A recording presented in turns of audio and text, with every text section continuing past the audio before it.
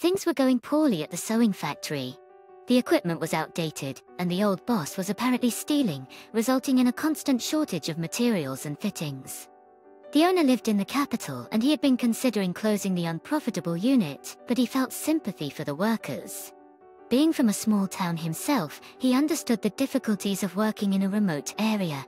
To investigate the situation and determine the future prospects of the enterprise, the director decided to send his young deputy Alan to the countryside.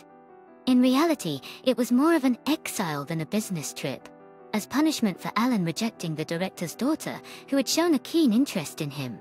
Initially, the elderly businessman wanted to fire his deputy out of anger, but professionalism prevailed over emotions. Firstly, Alan had not done anything wrong. The heart cannot be commanded, and he was not obligated to love anyone, even if it was the boss's daughter. Secondly, finding such skilled specialists was like finding a needle in a haystack. Everyone wanted to earn a lot without putting in much effort, and truly valuable staff members were rare. And so, Alan found himself in this remote town. Being a native of the capital and accustomed to comfort since childhood, he was slightly shocked by the lifestyle and mentality of the people in the hinterland. He felt particularly uneasy due to the increased attention from the female population. The town was experiencing a decline in male residents as young, strong men left, searching for better lives and higher incomes. Mostly women and girls remained, who teased Alan, calling him an enviable groom from the capital. Therefore, Alan was not pleased with his temporary place of work, and on the first day he considered escaping. However, such an act would be unmanly and could jeopardize his career. Alan had aspirations to become the head of one of the branches of a clothing company, and the situation with the boss's daughter had shaken his position. If he refused the business trip now, it could be the end of his management career, and he would have to start from scratch at another company. On his first day of work at the new location, Alan woke up before dawn. He felt nervous about meeting his new subordinates and rehearsed his welcome speech in front of the mirror. After all, he wanted to establish his authority with the spirited ladies.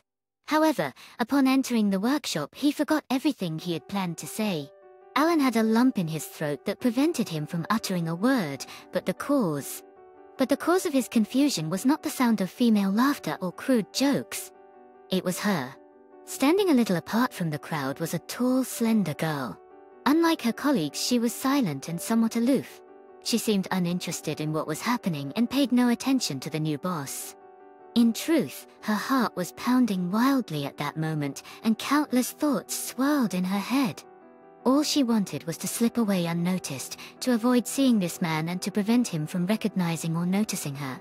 But he did recognize her, despite the passing of 7 long years. During that time, Kelly had changed a lot. She had wrinkles at the corners of her eyes and had cut off her once luxurious long hair. However, the intelligent gaze of her green eyes, her bold expression, and the wrinkles on her nose remained unchanged. Alan could not have been mistaken. It was the same Kelly whom he had loved with all his heart, the one he had yearned for over the years and felt so deeply offended by. Kelly did not remember her mother and only knew her face from old photographs. Her mother had died in a car accident when the girl was just 2 years old, overwhelmed with grief.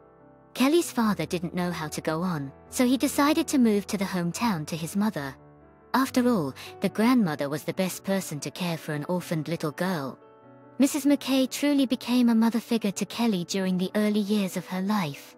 However, when the girl turned 6, her grandmother passed away from heart disease. They say the road to hell is paved with good intentions, and that was certainly the case this time. Before her death, Mrs. McKay did something foolishly kind for her son and granddaughter, as she thought. She had long been eyeing Brenda, a young widow who lived on a neighboring street. The elderly woman believed there was no better candidate to be her son's wife. Brenda was beautiful, hard-working, decent-looking, and most importantly, childless. Mrs. McKay saw that as a crucial factor. She believed that since Brenda had no children of her own, she would surely love Kelly and would never deprive her of anything. And for John, Brenda would be a loyal wife, as she had not met anyone else in the 5 years since her husband's death. She's not slutty, that's good, Mrs. K reasoned. On her deathbed as her last will, the elderly woman ordered her son to marry Brenda. By nature, John was a weak-willed man who did not know how to fight with circumstances and always swam with the flow. For him, it was important to have someone near, to have the house clean. To have the house cleaned and cooked, and to have his daughter under supervision, well, why not Brenda? John thought, after all, she is a beautiful, strong woman. Although she was a bit older than him, such conventions never bothered him. Besides, after John's mother died, Brenda volunteered to help him with his daughter and began to visit him to clean up, cook, and play with the girl. At first, she came to John once every 3 or 4 days, but then she started visiting more often and eventually moved into his house. This transition happened so naturally and unobtrusively that John didn't even notice how Brenda went from being a simple neighbor to almost a full-fledged member of the family. John didn't even have to propose marriage to her. Brenda herself initiated the conversation and took care of all the bureaucratic matters. However, once the signatures were in place and the rings were exchanged, the situation in the house changed drastically. Having become John's lawful wife and mistress of the house, Brenda transformed from a woman into a real fury. However, this change mainly affected Kelly, who now had a wicked stepmother, just like in Cinderella's fairy tale. If Kelly failed to do something, Brenda scolded her harshly and punished her by putting her in a corner. Eventually, she even started physically abusing her. At first, Kelly sought protection from her father, her only family member. John was deeply outraged when he learned that his new wife was exploiting and abusing his only daughter. However, when he confronted Brenda about it, she completely turned the situation around. Of course, Kelly was watching this scene through the slightly open living room door, realized that her father would not support her, and that she would have to endure the abuse from her stepmother. That's why Kelly had no happy memories of her childhood. In her own home, she became a servant, endlessly cleaning, scrubbing, and doing other chores. She had no time to play outside, so she had no friends. Kelly only left the house to go to the grocery store or the market, and her stepmother dressed her in such rags that children would laugh and adults would shake their heads sympathetically when Kelly started school. Her stepmother didn't allow her much time to do her homework as a result. The girl received bad grades, despite being quite intelligent over time. John began to notice that something was wrong, but Brenda was skilled in sensing his mood and would act like the most caring stepmother in his presence. In these moments, she treated Kelly so affectionately that not every biological mother could match her tenderness. Although John sensed the falseness of his wife, he chose to push his doubts away. Okay, I'll kick her out of the house, he thought. But then what? Who will take care of the house, raise the child? It's better to leave things as they are amidst all this hopelessness. Kelly found solace in one thing. While rummaging through the attic, she discovered a dusty chest filled with various books on cutting and sewing, as well as beautiful but faded fabric remnants. These treasures belonged to her grandmother, who used to enjoy sewing when she was young. Kelly began studying these books and eventually picked up a needle and thread. Whenever her stepmother was out of the house or napping after dinner, the girl would rush to the attic and immerse herself in the magical world of patterns and fabric.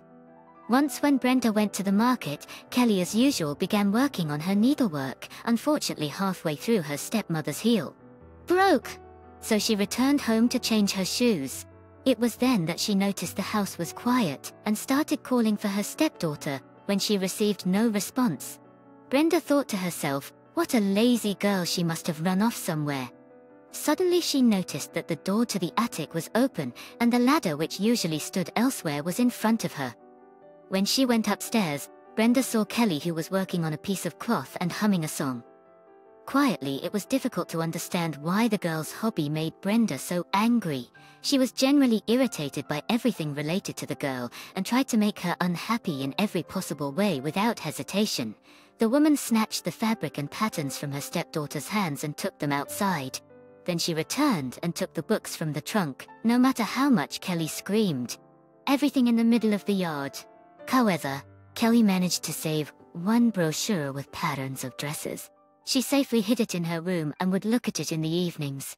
Yes, the girl was deprived of her favorite hobby, but now she clearly understood what she wanted to do in the future and what profession she desired. Kelly eagerly anticipated graduating from school because it meant she could enroll in a sewing school and escape from her oppressive stepmother and indifferent father. The dream of learning and living a free life warmed Kelly and helped her endure Brenda's bullying.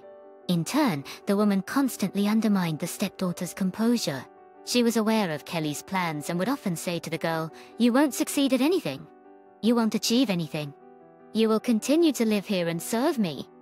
But the time came and Kelly realized her plans. Usually, people feel homesick when they leave their hometowns, but the girl felt relief at leaving the place where her childhood had been spent. The farther the bus took her away from her father's house, the lighter her soul felt. Of course, she was a little guilty about leaving her dad with this nasty woman, but ultimately, he had made his own choice. Now, Kelly had to build her own life. Luckily, the girl inherited her mother's determination and ambition. Instead of studying somewhere nearby, she decided to study in the capital. She understood that it wouldn't be easy to get in and that the cost of living in the capital was high. However, the big city offered great opportunities with plenty of work and good wages. There was a chance she could stay there after her studies and not return to her father's house with the cruel stepmother. Upon arriving in the city, Kelly was lucky. She enrolled in a sewing school and was able to move into a dormitory almost immediately. Initially, she couldn't help but feel happy about her newfound freedom, about no longer being hurt, humiliated, or forced into hard domestic labor. Most importantly, Kelly finally had friends. It was something new and incredibly pleasant for her to have heartfelt communication and share secrets with others. However, the euphoria of city life soon faded, and Kelly had to face the harsh reality. She quickly realized that she needed to find a job. At first, Kelly and her friends tried to earn money through their main craft, sewing and mending clothes. They advertised their services on social networks and waited for orders. Unfortunately, the orders didn't pour in as they had hoped. Occasionally, someone would. One day, on her way back from school, Kelly saw an ad for waiters at a nearby cafe. She decided that this was exactly what she needed. She deviated from her usual path, halfway to the dormitory, turned onto another street and went to the address. Since the cafe manager was present, Kelly was able to pass the interview right away and get hired. Thus, Kelly's working life began. Combining work and study turned out to be a challenging task. To keep up with everything, the girl had to sacrifice her sleep. But while Kelly's friends constantly lamented and complained about the hardships of life, she paid no attention to the difficulties. For her, even these challenges were a source of happiness compared to her life under the same roof as her stepmother Brenda. But soon, fate had a surprise in store for Kelly as a reward for her steadfastness and patience. The girl noticed that almost every day, a group of well-dressed, polite students would come to the cafe at the same time. They would take a table by the window, order pizza or desserts, and engage in discussions related to student life. One guy with blonde hair stood out from the rest of the company. Kelly was attracted to him because of his funny round glasses, slightly old-fashioned style of clothing, and shy behavior. She heard that his name was Alan. This went on for about 6 months. Kelly would carry trays while stealing glances at Alan. Eventually, she realized that she had developed feelings for him, and these feelings grew stronger every day.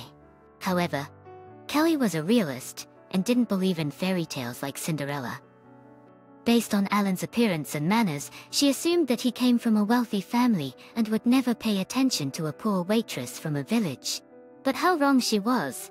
Kelly had low self-esteem, which was understandable. She didn't have a loving mother who raised and taught her to value herself. Her beloved grandmother passed away at a young age, and her stepmother would often insult her, calling her names like ugly, scarecrow, and even worse. The ridicule from her peers also didn't help boost her confidence. Therefore, Kelly was not accustomed to seeing herself as a beautiful and charming girl, despite having a very nice and noble appearance. Alan was attracted by this pretty waitress with her big eyes and long braids right away, but due to his natural shyness, he didn't dare to admit his feelings. Instead, he would just steal glances at the girl he liked. Nevertheless, one day, he finally gathered the courage to take a bold step. After Kelly finished her shift, Alan approached her and offered to walk her home. Overwhelmed in surprise and excitement, she couldn't find the words to respond, so she simply nodded. The journey from the cafe to Kelly's dormitory took about half an hour, and during that time, they remained awkwardly silent. When it was time to say goodbye, Alan mustered the courage to ask, "May I walk you home again tomorrow?" Kelly nodded and headed towards the dormitory. That night, Kelly couldn't sleep. She pondered over what had happened, restlessly tossing and turning in bed. Her roommate even threw a pillow at her, expressing her annoyance at being disturbed. To avoid bothering her friend any further, Kelly decided to go out into the corridor and walked towards the large mirror hanging on the wall near the stairs. For the first time in her life, she looked at herself as a beautiful young girl who could fall in love. Unlike other girls, Kelly wasn't in the habit of fussing in front of the mirror or dressing up. Perhaps her stepmother's words had deeply affected her self-esteem, causing her to perceive herself as plain and uninteresting. But now, the reflection showed a completely unfamiliar girl who could easily be featured in movies or grace the covers of expensive magazines. Why not? Maybe he's my prince, my destiny, thought Kelly, deciding to give her relationship with Alan a chance. Of course, she was a little concerned about the difference in social status and wealth, but in the 21st century, does it really matter? And so, the beautiful and intoxicating romance between Alan and Kelly began. They met in secret, keeping their relationship private. Kelly even quit her job at the cafe and found another one so that Alan wouldn't feel awkward when coming with friends to their favorite place. In her youthful inexperience, she didn't understand why her boyfriend was so afraid of others finding out about their relationship. She was too blinded by her happiness and didn't have time to think. However, over time, Kelly began to feel a bit uneasy about the fact that Alan never introduced her to his friends. She was acquainted with all her friends' boyfriends, and after a year and a half of dating Alan, she thought that was a perfectly acceptable amount of time to get to know his friends, and even his parents. Kelly decided that she needed to have a serious conversation with Alan about this. But just as she was about to start the conversation, her beloved surprised her in such a way that all doubts and resentments disappeared. He gave her a gold ring with a pink stone and proposed marriage. Kelly melted with joy and immediately accepted his proposal. For a few days, she forgot about her concerns, thinking that Alan would finally introduce her to his friends and family. However, nothing changed. Maybe he had bought the ring just to distract her. After all, it wasn't a significant expense for him. Then Kelly realized that she couldn't avoid an unpleasant conversation and decided not to postpone it any longer.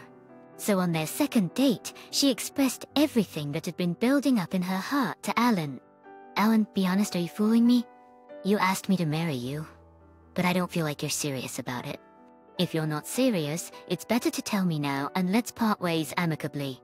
"How on earth did you come to such a conclusion? Do I look like that kind of person?" exclaimed Alan, his face flushed with indignation and resentment. "What am I supposed to think? We've been together for almost 2 years, but I haven't even met your friends. You're going to marry me, but it seems like your family doesn't know about it? Or are we going to get married secretly?" Alan couldn't find the words to respond. Indeed, from Kelly's perspective, his secrecy and indecision seemed suspicious. Kelly looked at her beloved with surprise and a hint of distrust in her eyes, and he told her what was going on. The thing was, Alan's mother came from a noble background. Mrs. Rainey was the great-granddaughter of a nobleman and was incredibly proud of it. From a young age, she was obsessed with her aristocratic heritage and looked down upon ordinary people. When Alan was a child, he constantly suffered because of his mother's aristocratic ways. She didn't allow him to make friends or play with his peers in the neighborhood. While other boys were playing soccer and climbing trees, Alan was forced to attend tutors and improve his piano skills. The neighborhood children teased and mocked him without realizing how much he was suffering. When Alan entered a prestigious university, he finally had the opportunity to make friends, as his mother deemed the crowd there suitable. Now he found himself caught between two fires. On one hand, he loved Kelly and didn't want to lose her. On the other hand, introducing her to his mother would lead to a disaster. However, there was no way out. Alan couldn't hide his fiancée from his mother forever, and they would eventually have to meet. And since Kelly was so concerned about it, it had to happen in the nearest future. The conversation between the young people ended on a tense note. They didn't see each other for a few days, and then Alan called Kelly and invited her to his home to meet his mother. The girl felt both pleased and frightened, because she had already imagined his mother as a difficult person. She also felt a little ashamed for accusing Alan of insincerity, but what was done was done. Now it was important not to make a bad impression in front of Mrs. Rainey. Kelly's friends were so heartened by her problem that they all worked together to prepare Kelly for this important dinner. The girls brought their best outfits and jewelry to create an image that would be suitable for meeting an aristocratic family. In the end, Kelly dressed simply but tastefully. She wore a monochrome gray dress with a straight cut and patent boot shoes, which made her look quite elegant. At least in this outfit, no one would mistake her for a villager or a student at a sewing school. But despite her stylish outfit, Kelly couldn't hide her lack of self-confidence. She trembled and her hands shook as she imagined the worst scenarios for the meeting. For some reason, she believed that Mrs. Rainey would immediately criticize her and treat her poorly. But things turned out differently. Mrs. Rainey greeted Kelly in a friendly, almost overly friendly manner. The dinner proceeded in a warm and relaxed atmosphere. Alan's mother showered Kelly with compliments, asking her about her childhood and her studies as a seamstress, and listened attentively to her answers. She shared a lot about her son, and even showed his childhood photos. And why did Alan speak so badly about his mother? She's such a nice woman, thought Kelly, looking at her beloved, who sat there tense and clearly not sharing her calmness. But little did Kelly know about the huge scandal that Mrs. Rainey had caused for her son the day before. When the woman found out that her son had a lover whom he intended to marry, she almost fainted. But when she learned that the girl came from the middle of nowhere and was studying to be a seamstress, her fainting spell was replaced by an inhuman rage. Mrs. Rainey, accustomed to her son always obeying her unquestioningly, spoke at length, shouting and even having a hysterical fit. Just imagine an ugly commoner is audaciously trying to enter our aristocratic family. Alan listened to his mother in silence and then declared, "I'm gonna marry Kelly anyway. If you don't accept her, we will secretly do it without your permission, and go away from this city to the village." Of course, Brenda had planned to do so, but she hadn't gotten around to it yet. "You haven't thought about us for so long, and now you've suddenly decided to visit us. What's wrong all of a sudden?" "No reason. I'm tired of the big city and missed home," Kelly replied. "Well, how long will you stay with us?" "Probably not for long," Brenda continued her questioning. "We'll see. Maybe forever," the stepdaughter answered before closing herself in her room, wanting to avoid any further unpleasant conversation. Of course, Brenda was extremely dissatisfied with Kelly's return. She had grown accustomed to being the sole mistress of the house and had practically convinced John to sign over the house only to her. With the arrival of her stepdaughter, she knew this wouldn't be possible anymore. On the other hand, she was pleased that Kelly's time in the capital hadn't worked out, and that she had returned to her father's house with her head down. That was the kind of person Brenda was. She liked finding joy in other people's troubles, and energized by their misfortunes. As Kelly anticipated, her stepmother made her life in her father's house a living hell. She would daily mock her, reproach her, and call her a failure, saying, "So you didn't conquer the capital and didn't turn into a young lady of the capital, did you?" But that was just the beginning, compared to what happened later. In fact, Kelly had been experiencing bouts of vomiting from various strong smells for about a month, but for some reason, she had not paid attention to it. Additionally, recent events had made the girl completely forget about her well-being. However, a few weeks after returning home, Kelly began to feel unpleasant symptoms again. She felt ill during breakfast, and Brenda immediately realized what was wrong. She didn't need any tests to know that her stepdaughter was pregnant. Realizing the reason behind Kelly's unexpected return, Brenda felt a sense of triumph. Now she had the perfect excuse to endlessly reproach and torment the girl. But first, she decided to create a big scandal. She put her hands on her head and shouted that Kelly had brought shame upon her and her father in front of the whole town. How are we supposed to face people? We sent our daughter to study, and she pulls a stunt like this. Even John, who had never known any interest in his daughter and remained silent when the stepmother abused her, Suddenly, supported by his wife, he began reproaching Kelly for her shamelessness. Brenda, supposedly fearing shame, quickly spread the news of Kelly's pregnancy throughout the town. She spread rumors with all sorts of nonsense, fueling gossip. Within a couple of days, all the women in town were already talking about how Kelly had gotten involved with a married rich man in the capital and had become pregnant by him. When the man's legitimate wife found out about the affair, she grabbed Kelly by the hair and gave her husband an ultimatum: it's either me or her. The rich man, valuing his wife more, refused his mistress.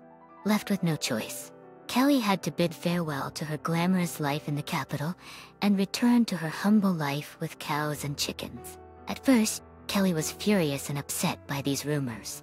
She tried to defend herself and argued with those who loved to gossip, but soon she realized it was pointless.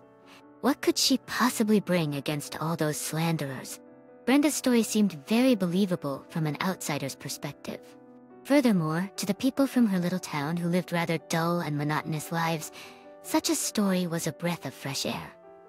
For the next few months they had something to talk about, and each day new fictional details emerged. With time, Kelly accepted what was happening and stopped arguing with anyone. Besides, she now had thoroughly different concerns. She needed to think about how to live on, how to provide for herself, because now she was responsible not only for herself, but also for the child. In addition, Brenda constantly reproached her stepdaughter for being a healthy girl who relied on her parents and didn't work anywhere. But who would hire her? Who would want to employ someone who was about to go on maternity leave? And there weren't many options in Kelly's town. There wasn't much work available except a small sewing factory that had opened a few years ago. Kelly didn't expect to be hired, but she decided to try her luck. In the personnel department, she was greeted by a woman who looked to be about 50 to 55 years old.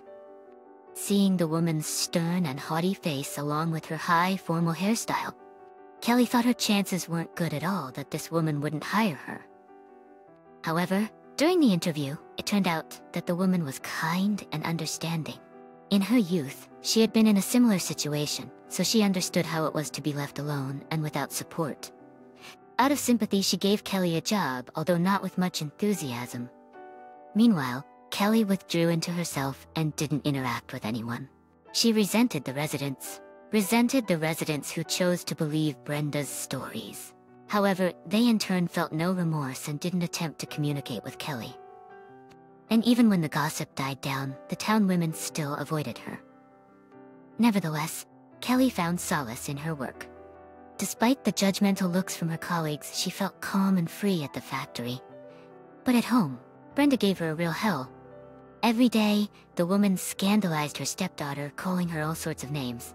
She mocked Kelly, her failures, then reproached that because of her in the house, there would be no peace because the baby would soon be born and he would scream for days and nights.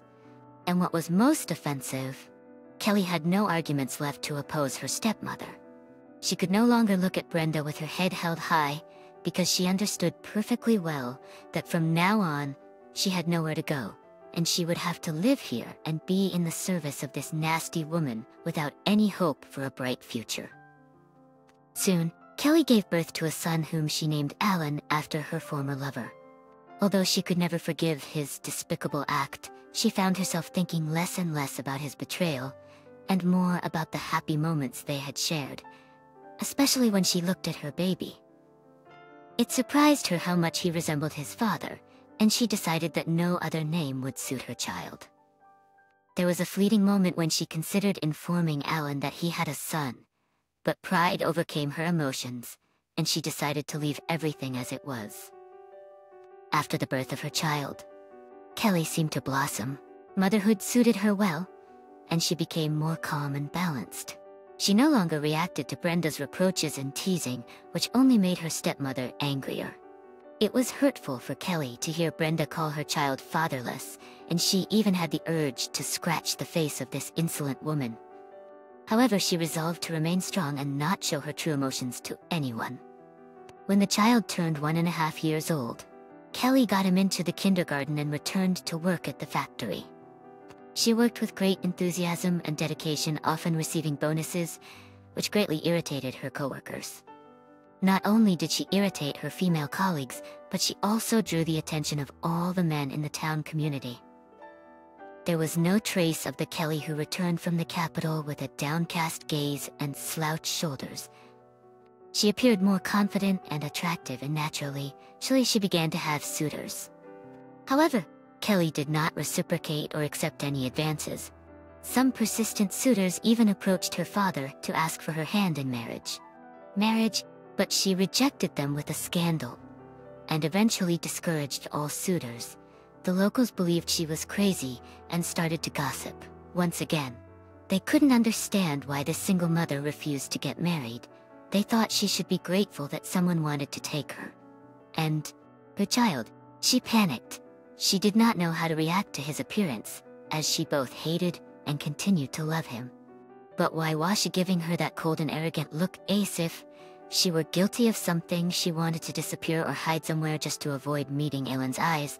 Taking advantage of the chaos when the workers started bombarding the new boss with questions, she quickly fled the workshop and went home claiming to be ill. Of course, Len immediately noticed Kelly's escape. He had been angry with her all these years, and now his anger grew even stronger. Well, she can't run forever, can she? Not today. But maybe tomorrow, worth a day after, I'll finally face her and ask her about abandoning me so cowardly 7 years ago. Meanwhile, Kelly ran home, locked herself in her room, and cried until evening. For so many years, she had tried to be strong and keep her emotions in check. But with such an unexpected encounter with her past love, all the negativity accumulated over 7 years overwhelmed her. In the evening, little Ellen suddenly developed a fever. They had to call a doctor. Naturally, Kelly couldn't go. Kelly couldn't go to work the next morning, so she stayed with her son. She informed her boss that she would be on sick leave for the next few days. Meanwhile, Alan was already at the factory. He couldn't focus on work at all. He was waiting for Kelly to come. Pretending to be a strict boss, he started questioning why one of the workers was absent. When he heard that she was on sick leave, he didn't believe it. He was convinced that Kelly was just avoiding him. Suddenly, one of the employees said, "She has a sick child, so she won't be here for a few days." Hearing about the child, Alan became even angrier. "So while I suffered years of loneliness, she wasted no time. She got married and had a child." At that moment, he had no idea of the revelations that lay ahead. While working, the women liked to gossip and spread rumors. Since Kelly was absent that day, her colleagues decided to discuss her. When Alan realized that they were whispering about her, he eavesdropped on their conversations. They spoke in hushed tones, so he couldn't hear much, but he did learn some interesting things. He discovered that Kelly was not married, and it was unclear who the father of her child was. Suddenly, a thought flashed through Alan's mind. Could the child be his? But how could he find out how old the boy was? He couldn't ask people directly. He was still too shy and didn't want to give them cause for gossip. Finally, he decided he had to go to Kelly's house and talk to her face to face. He went to the personnel department and professionally requested the personnel files of the female employees from the workshop, which were not many. On the way, Alan pondered what he would say to Kelly, how he would demand an explanation from her. However, when he reached the gate of the house and saw his beloved on the porch, he forgot everything. What happened next left him speechless. Suddenly, a mischievous little boy in blue pants and a green shirt ran out of the house and excitedly ran up to his mother, telling her something. Then the child saw a stranger standing at the gate and looked into his eyes intently. Suddenly, the boy smiled and with a joyful cry of "Daddy," rushed towards Alan. Kelly was confused and tried to hold the child, but it was too late. Now all the cards were on the table. It turned out that all these years, Kelly had kept a single photo of her and Alan together. They looked happy in the photo, so she couldn't bring herself to tear it up or throw it away. When the boy grew up and started asking about his dad, Kelly showed him the picture. Of course, she couldn't tell her son about the betrayal, so she simply said that his father was far away. But someday he would definitely come. Now Kelly realized that she couldn't delay it any longer and that they needed to talk. She took her son by the hand and led him into the house, then returned to talk to Alan, who seemed shocked. They walked away from the house and into a linden grove, where no one would see or hear them. Alan was the first to break the silence, with a question. "How could you hide my child from me?" "Just as you could hide your pregnant fiancé from me," blurted out Kelly, turning away resentfully. They began to shower each other with reproaches, until they realized how they had been deceived. Alan swore that he didn't know and had never known anyone named Heather, but based on the description, she resembled Monica, the daughter of his mother's best friend. Apparently his mother had orchestrated this whole performance to get rid of her unwanted daughter-in-law, and it worked. True, she later scolded herself repeatedly for making her son unhappy because he never loved anyone else, or built a new relationship after Kelly left. On her deathbed, she repented for what she had done, but couldn't confess everything to her son. Once everything became clear, Kelly felt extremely ashamed of how foolish and inconsiderate she had acted 7 years ago. It was terrifying to think that because of her foolish pride, she had deprived herself of the man she loved and left her son without a father. If she had called Alan back then, everything would have turned out differently. But the past couldn't be undone, and old mistakes couldn't be corrected. Now they had to think about the future and find a way to rebuild their relationship. Alan was angry and resentful towards Kelly. He couldn't forgive her for those lost years, so for some time he didn't speak to her. However, he visited his son every day and spent a lot of time with him. Additionally, he had to face Kelly at work, and at some point their old feelings reignited with renewed vigor, overshadowing their past grievances. 7 years later, the lovers reunited, giving people something new to gossip about.